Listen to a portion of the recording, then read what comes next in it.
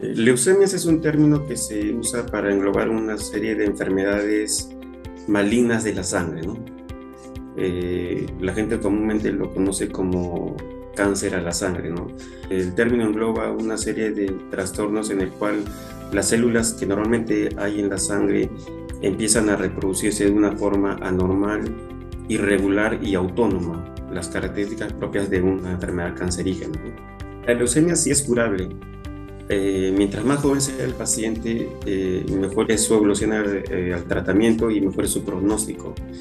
Pero también se sabe que hay leucemias de tipo crónico, hay pacientes de edades mayores, ¿no?, que pueden vivir muchos años con la enfermedad controlada, ¿no? ¿Cómo se controla la enfermedad o cómo se trata inicialmente? Con medicamentos conocidos como quimioterapia, ¿no?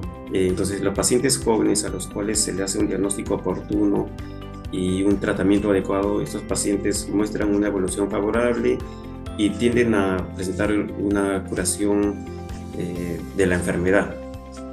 Y aún así hay tratamientos, aparte de la quimioterapia, como es el trasplante de médula ósea, ¿no? Que generalmente estos tratamientos de trasplante de médula ósea se les brinda a los pacientes que muestran mejora, ¿no?, especialmente pacientes jóvenes, ¿no?